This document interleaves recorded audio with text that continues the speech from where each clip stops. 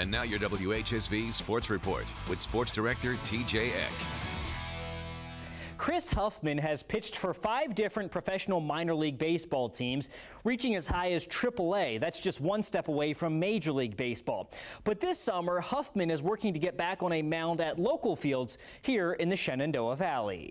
Alex, hello from Frisco, Texas, where it has been windy and rainy here at Toyota Stadium throughout the day on Friday. Good evening, WHSV Sports Director TJ Eck coming to you from a remote location this evening as we do our best to continue working while also practicing social distancing. Good evening and welcome to the Atlantic Union Bank Center, where for the first time today, basketball was played here in the brand new arena in Harrisonburg, with the JMU men's and women's basketball teams both starting the 2020-2021 seasons at home today. Well, in the first game of the day, the JMU men opening the new arena in front of a very limited crowd against Division II Limestone University. Mark Byington coaching his first game at JMU. Playing in his first game for the Dukes, freshman forward Justin Amati, and he stole the show. He slams home a dunk in the first half, and moments later, it's more from Amati. Alpha missed the putback one-handed slam. This JMU's third appearance in the national title game in the last 4 years, but it's also the third matchup against North Dakota State in the playoffs in the last 4 years. So are the players and coaches calling it a rivalry yet? Well, we'll tell you more about that coming up later in sports. Covering the Dukes at Toyota Stadium in Frisco, TJ Eck, WHSV Sports. 2020 high school spring sports season was canceled in Virginia due to COVID-19. It ended the prep careers of seniors, but it also shut down the junior season for a local baseball star who's preparing to play at the highest level in college and perhaps even beyond professionally. Welcome to week 1 of End Zone 2020, where we are in the midst of a unique high school football season with no games in Virginia this fall, but teams in West Virginia are playing. And we start tonight with the Pendleton County Wildcats, who were just one win away from appearing in the Class A state title game last year and are again considered one of the top teams in the Mountain State this season. Pendleton County hosting Wyoming East tonight to open the season after 2 other matchups fell through for the Wildcats. First quarter, Pendleton County QB Isaiah Gardner keeps it, and he goes 25 yards deep into Wyoming East territory. A few plays later, Gardner finishes off the drive. He's in from 2 yards out. 7-0 Wildcats lead in this one. Stayed that way until the third quarter. Gardner this time through the air rolls out, hits Braden McClanahan. Great move there, then fights his way all the way down inside the 10-yard line before he's brought down. Leads to Dalton Dunkel from 9 yards out. 14-0 Pendleton County goes in front. The Wildcats defense brought it tonight too. Check this out. A host of Pendleton defenders combined for a TFL here in the third quarter. We jump ahead to the fourth. It's 21-0 now. Dunkel puts the exclamation point on this one. 45-yard house call for the score. He had 134 yards and 3 touchdowns on just 12 carries. The Wildcats roll in the season opener, defeating Wyoming East 28-0. Now, the players were obviously upset after this loss, but they also felt like they really battled back hard in the second half when it seemed like the Bison were going to pull away in this game, but JMU still made it close.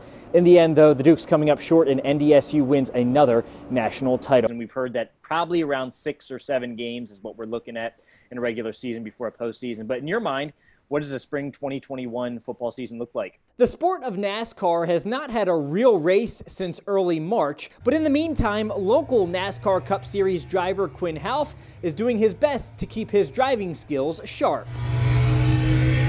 That's the sound of a racing simulator from Sim Seats, a company based out of Richmond.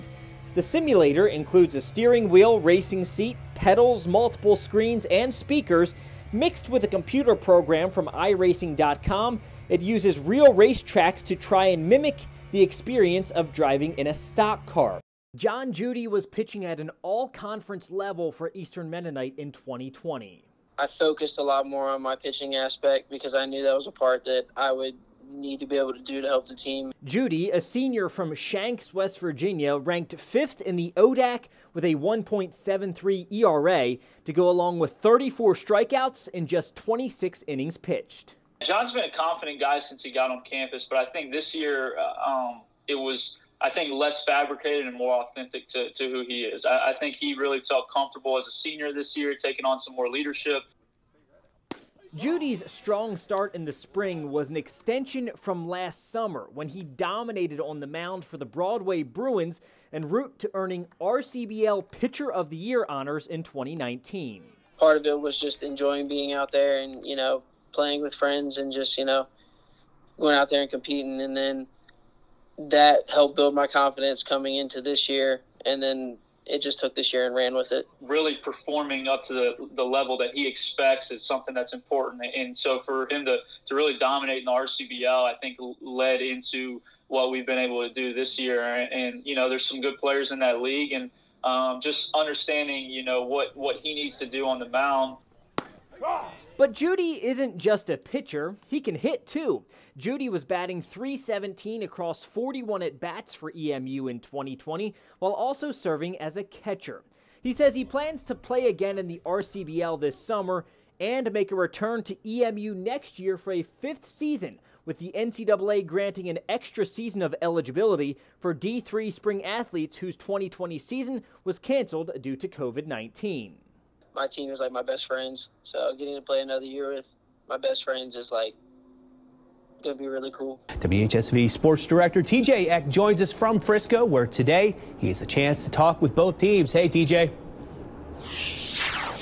Good afternoon from Toyota Stadium, the site of the FCS National Championship this year and the last few years, of course. It's pretty nice, cool, overcast, nice, cloudy day here in Texas. We're enjoying some moderately pretty warm weather here so far, so it's been nice to be here in Texas. Now, today, Thursday, is media day for both squads here in Texas as we have a chance to talk with players and coaches from both squads ahead of the big matchup on Saturday. Up first today here in Frisco was the defending champs, North Dakota State, as the Bison spoke with a large media contingency, mainly from Fargo, as well as the few of us who made it down from the Commonwealth. For NDSU, Frisco and Toyota Stadium is really starting to feel like a home away from home. The Bison have won 7 of the last 8 national titles at the FCS level, and they can complete a perfect season with a win on Saturday. It's really special. We've gone through coaching changes and we've gone through quarterbacks and tons of different starters and, a ton of different people to play my position. And, I'm just another guy that gets to come in and carry the tradition along. I would say it's our unspoken expectation. Our first thing we say is we want to win the conference, give us a chance to get into the playoffs, and then it's always in the back of our mind that we're going to go back to Frisco. The last, 8 to 9 years of NDSU football have been unbelievable in terms of winning, but also in terms of just the quality number of student athletes that have come through here, gone on and graduated, doing great things out there. As for the Dukes, we'll hear from JMU coming up later today. Kurt Signetti and the players are scheduled to meet with the media here at Toyota Stadium at 1:30 p.m. And we'll hear from the Dukes coming up tonight on WHSV News at 5 and 6, as well as throughout the rest of the evening here on WHSV. Again, a reminder, this game kicks off at noon Eastern Time Saturday here at Toyota Stadium as JMU meets NDSU for the national championship. We'll have live coverage of that coming up that night, as well as the game will be broadcast live on WHSV that day at noon Eastern Time. Covering the Dukes in Frisco, Texas, TJ Eck, WHSV Sports. And now your WHSV Sports Report with Sports Director TJ Eck. Norwood Pee Wee Barber is known as one of the best basketball players in the history of the Shenandoah Valley. He's now back in his hometown of Harrisonburg teaching the game to local youth.